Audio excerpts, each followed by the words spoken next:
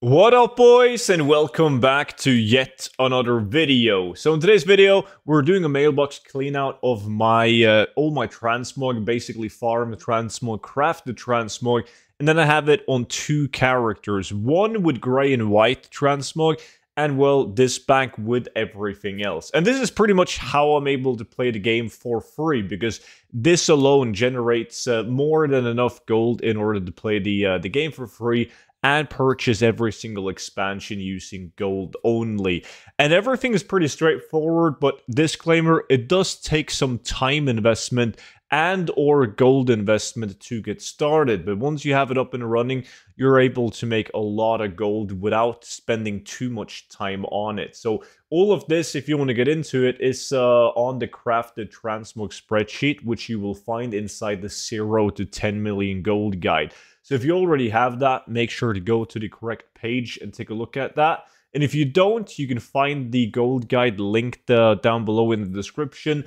And don't forget to use the discount code dragonflight for 50% off. Now, on this bank, this week, I've sold 229 transmog items, which isn't that good. That's a weak that's a weak number in like a 7 days time. And we're going to go through the auctions and mention everything, or talk about everything that's really bad and also really good. The first thing that I see is that I sold the Heimel Magi Scarf again for 6.6k. The Heimel Magi Scarf is like way higher in market value. Look at this. It has 120,000 gold region market value average. It is a WoD item, like a WoD, like world drop WoD epic item. And I've sold this on a weekly basis now for less than 10,000 gold. So nothing to really celebrate. I have also sold these in the past for over 100,000 gold. So there's that. If we go further down, we can see that I sold a random item level 229 cloak from Seraph Mortis, unique item. So that's really good. Some engineering items, a bunch of minor crafted items, but also some minor farm transmog. Onyxia Scale Cloak still selling, so that's pretty cool. Is there anything else worth mentioning? Barbaric Cloth Vest from Sludge Fen or Wailing Caverns. Deep Tide from Nasyatar, but only 72,000 gold in the first 100 auctions. I mean, if it continues like this is going to be the worst week that I've had in years. But I already know that it's not going to be too bad of a week, and shit, I'm gold capped. Hold on. Gotta send away some gold. Let's see. Because I've already taken a sneak peek at the mailbox, and as you can see, the next 100 auctions, well, it's not the next 100 auctions because I was a cap, but 552,000 gold. And that is because, let's go down, Blackguard Crafted Barbaric Loincloth is also from Sludge Fen or Wailing Caverns, Saltstone Belt from RFD or Admiral's Den, 8,000 gold for Seraph Mortis item. Ceremonial is also Sludge Fen. Where do we have it? Glorious Leg Plates, 8.5k. That's bad. Oh, that's bad. 8.5k Ancestral Woolies and Tunic. And there we go. The Varret's Guillotine from Seraph Mortis sold for 450,000 gold. Now, that's a really cool weapon, and I've been selling a lot of them. Like, if we take a look at the Varret, you can see that I already have one up on the auction house, 2 of them in fact, and it's a unique item from Seraph Mortis. It looks really good. And the last 2 that I sold one for 1.2 million and one for 700k, so an average price of 964k. Obviously, the average of 964 is going to go slightly down, and now that I sold one for 450,000 gold. But still, like, this sale right here definitely saved the week so far. Also sold a chest from Isle of Thunder, Grizzly Chest, Sludge Fen again.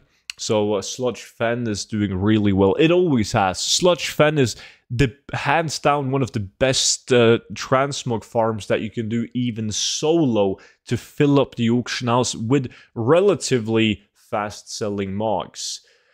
Now let's take a look. The last 66 auctions is only 60,000 gold. Heimel Magi Scarf, again, the WoD epic item. This Spire is also a Seraph Mortis item.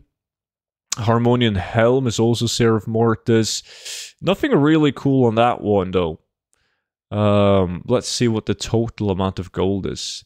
I'm not sure if this is going to include the first 60,000 gold that I cleaned out. But since sending away gold, I've already received, 612,000 golds. Plus, like the 60, 70,000 gold that I had. So we're almost at 700,000 gold before logging on to the white and gray item toon. And this toon right here, I don't really do a lot on it. Like sometimes when I do transmog farms or dungeons and I see that I've received some gray or white items with a unique appearance, I will send it to this toon. And then I also craft like the basic white items from the professions, as well as the Shadowlands base legendary items. So this week I made 43,000 gold with 73 auctions sold, but like some of these prices, by the time they sell, they've been undercut down to the ground, right? But every now and then you do get some nice Shadowlands base Lego sales. But 44,000 gold on that one, which means that I made right above 700,000 gold this week. So it would have been a relatively bad week if it wasn't for the Varret sale, right? So I definitely got saved by that one. But that's how it is most weeks. Some weeks you can have not a single sale above 50,000 gold, but you still make 600,000 gold. Other weeks, you would have had like 250,000 gold if it wasn't for that one big sale. But it's very rare that I fall beneath 500,000 gold. It's usually between 5 to 700k, whereas some weeks are better than others due to these big ticket sales, right? But if you guys got any questions on this subject or anything WoW related, please let me know down below in the comment section. Don't forget to check out the 0 to 10 million gold guide and also the VIP Discord, both being linked down below. Thank you guys so much for watching, and I will see you all back in at tomorrow's video.